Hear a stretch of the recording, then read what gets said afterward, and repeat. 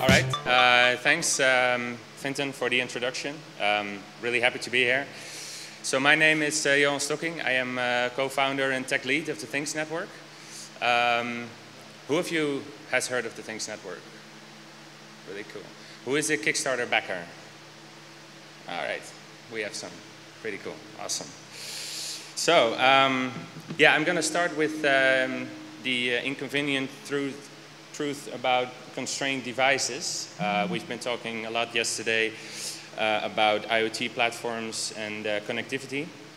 But if you look at real constrained devices that have constrained power, memory, processing power, and connectivity, then actually if you look at the devices, then you can have first, there is no Internet in Things.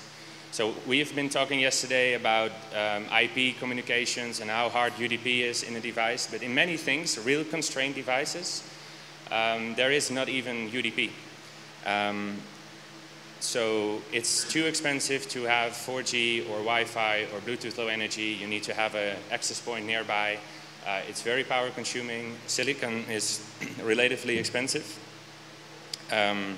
While many solutions are battery driven. So if you look today on Amazon in their web shop and you search for IoT starter kit, then you have these all IP based starter kits, and this is good. This is to make people aware of IoT and embedded programming.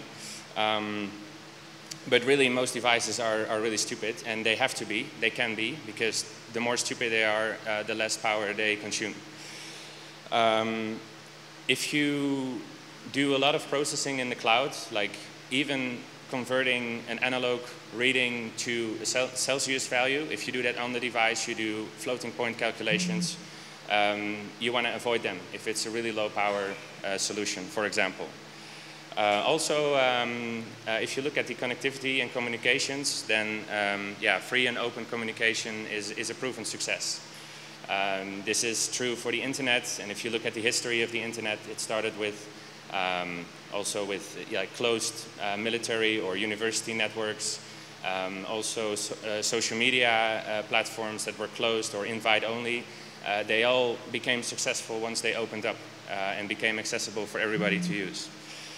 So with this in mind, last year, and also with the availability of LoRa, we started the Things Network. LoRa is a long-range, low-power modulation. And it's designed for connecting the Internet of Things without using anything related to the IP stack. There is a LoRa Alliance, and the LoRa Alliance consists of hundreds of companies in IoT industry, including commercial operators, but also universities and chip makers and operators like us, communities. If you look at the gateways, they have a really high capacity. These are just numbers for one single gateway. But since LoRa is a radio protocol, you can simply add capacity by adding more gateways to the region where you need capacity. So you don't have any pairing between the device and a specific gateway. You can just add another gateway and you add capacity to the network. Also, because it's so low power and the messages are super small, you can have devices running up for months or years on a battery or completely autonomous using solar panels. Also, it uses the unlicensed spectrum. So the spectrum is regulated almost everywhere, but there are parts of the spectrum that you can use. For example, you can set up your own Wi-Fi and Bluetooth hotspot, but you cannot start broadcasting on air traffic control frequencies, for example. And this is just mostly a matter of frequencies, transmission power, duty cycle, and things like that. And LoRa uses the so-called ISM bands that are originally assigned for industrial, scientific, and medical use. In Europe, it's around 868 megahertz. In US, it's 915.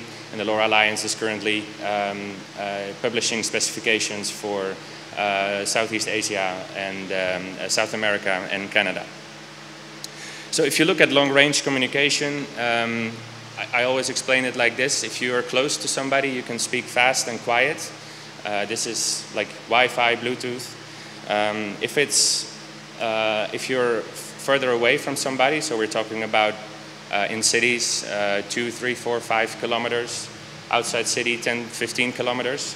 You have to speak slow and loud. So slow is a very low data rate.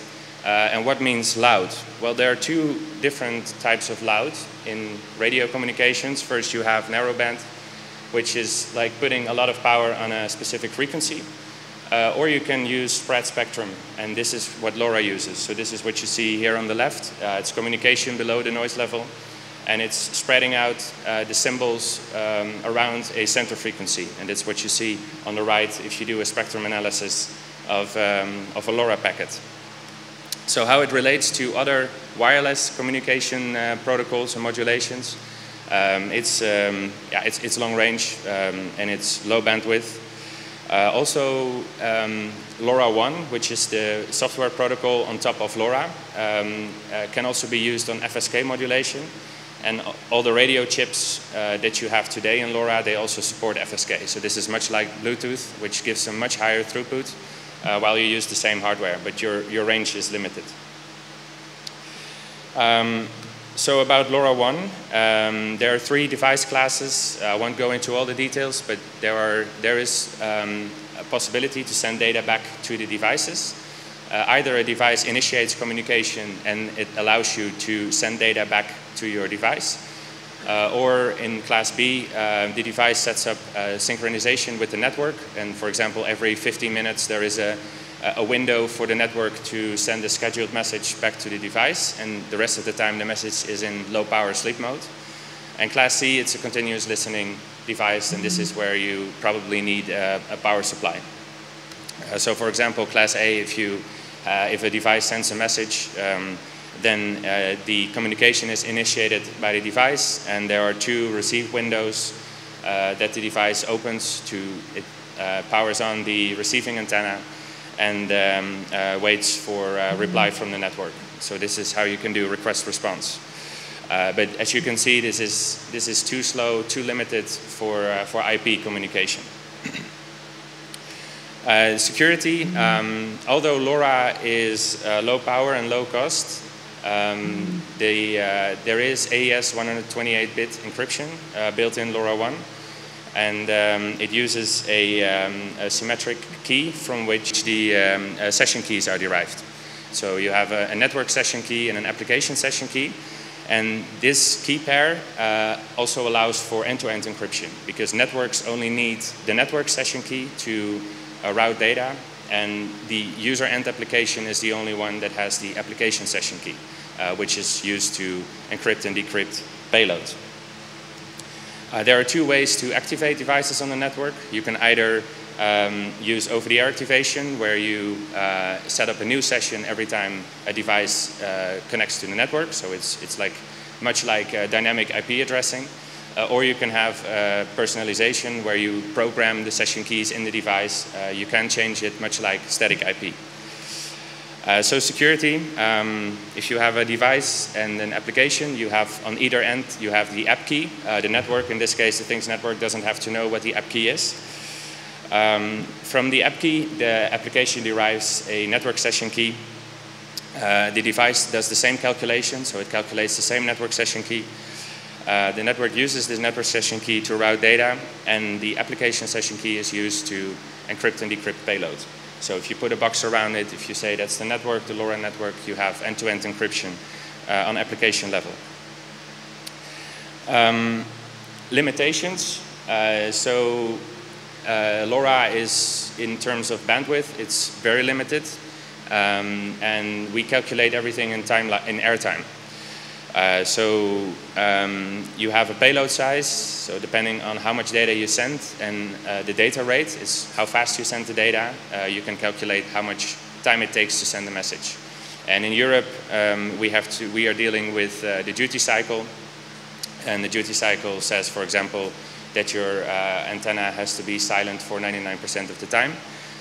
So it's important to calculate how much time it takes to send a message, and also to minimize the payload size. So for example, if you want to send a temperature value, you can do that in JSON. You can add a counter to it. This is a really nice message that every application can process, but this is not very efficient. So you can, if you still want to use JSON, you can make it more compact, compress it, remove white space, compress it to 11 bytes, and this allows you with this airtime limitation, which is only in Europe primarily, you can still send almost 500 messages per day. But you can also don't use JSON, which is even better, or just send the 2 bytes. And this is also where we are developing tooling to make it very easy to send data structures with very, very limited number of bytes. So we started last year with this mission of the Things Network to build a decentralized, open, and crowdsourced Internet of Things data network that's owned and operated by its users. And we know how important IoT meetups are because we have one in Amsterdam, and we went there with this mission and we validated it, and we asked, hey, what do you think? Do you think this is a good idea? And the response was pretty positive. So Wienke, my co-founder, started calling companies that were interested in IoT, working on IoT, or companies that we used to work for in the past. And because we wanted to do this crowdsource, so he called him saying, hey, this is our idea. Do you want to buy a gateway? We can buy, install it, put it on your roof, and you become part of one big network. And this is how we want to cover the city of Amsterdam in a few weeks. At the same time, I was building the backend, so I had this stack of LoRa 1 specifications, PDF, and I was implementing the backend. I was doing this from Barcelona, working remote with a friend, Luke, a British guy, and we were drinking beer at night, and we came up with the project title Croft. So we had our project, it was called LoRa Croft.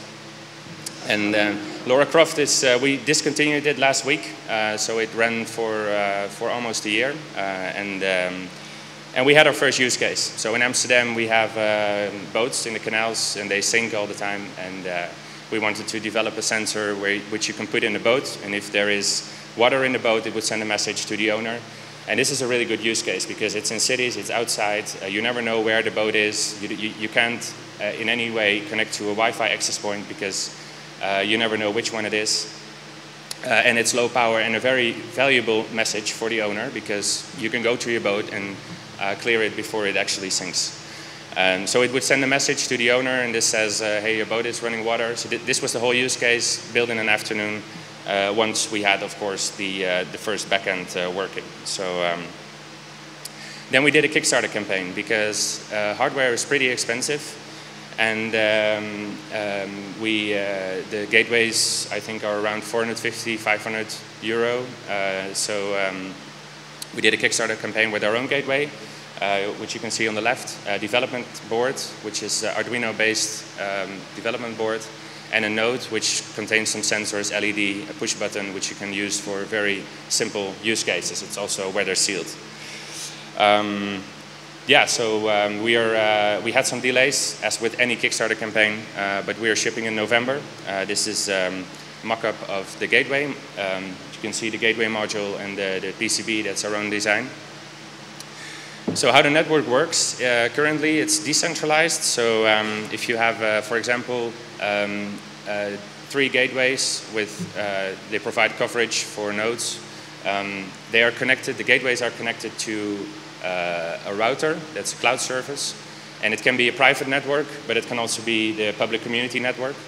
And actually it's a star of stars network, where private networks can also connect with each other. They can also do it peer-to-peer, by the way.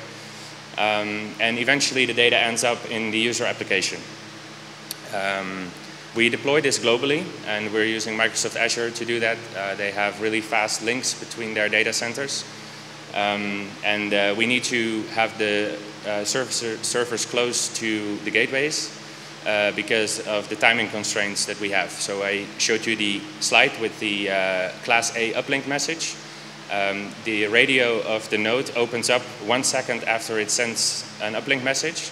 So that means that we have to be able to make the entire round trip within 1 second. So that needs really fast networking.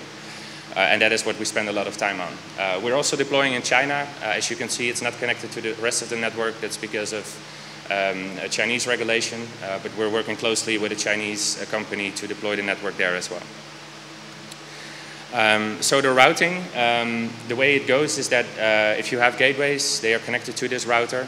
They use a network service discovery to find a broker, and the broker is connected to an application handler. This is all distributed. The purple handler, that's a handler that you run yourself. All these components are open source, by the way, so you can set up your own network as well. If you have your own handler, then you also own the encryption key. So this is where the application payload is encrypted and decrypted. But you can also set up your private network. So you can also just deploy the private network on your own servers or in AWS or in Azure or in IBM Cloud. This gives you full control over your data flow. But at the same time, you can connect this to the public community network. And this gives your private network coverage from the community network, but it also gives back coverage to the community network. So this is where you can enable sharing economy with your own private LoRa network. So connecting applications, so how to get the data.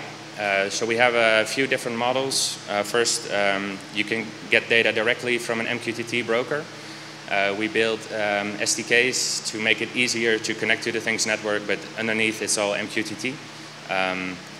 You can also process data in Node-RED. We have a Node-RED node, which you can easily use to connect to the Things network. We also are building REST API storage, just putting everything in the database, making it available. So this is not streaming, but it's for historical use. And finally, I think this is what most applications will use, is an integration with an IoT cloud platform. And we are building integrations with the bigger IoT cloud platforms. So first up are the three usual suspects, Azure, AWS, IoT, and the IBM Watson IoT Cloud, as it's called today. Also, we have the Node-RED node, and we are building also integrations with open sensors and if this and that. These integrations are not only uplink messages, we also support downlink messages, so you can also have data back from an IoT platform all the way over the Things network to the right gateway to your end device. And we also do device registry synchronization. So if this IoT cloud platform already has a device registry, then we can synchronize that with our database, and we can synchronize security keys. So you can actually use only this IoT cloud platform, and you don't, apart from initial configuration, you don't have to deal with the Things network anymore. It's open source, and the reason why it's open source is that for me this is the only way to make it big, to have a zero threshold to start with the Things network. Also, we have, it's not only sharing code, but it's also sharing a lot of expertise. So we have a forum, which is the most active LoRa forum in the world. We have the Things Network Labs, where you can share projects and ideas and how-tos, tutorials. You can add steps and things, code snippets. We have community pages. So we have 268 communities. And this is the Things network in Zurich. They have 50 gateways, and they cover Zurich and the surroundings. We have a web shop. This is our team. We started last year, my co-founder and I. And since January, we grew our team to 15 people. There are 14 here, but there is another guy that didn't fit on the slide. It's our developer advocate.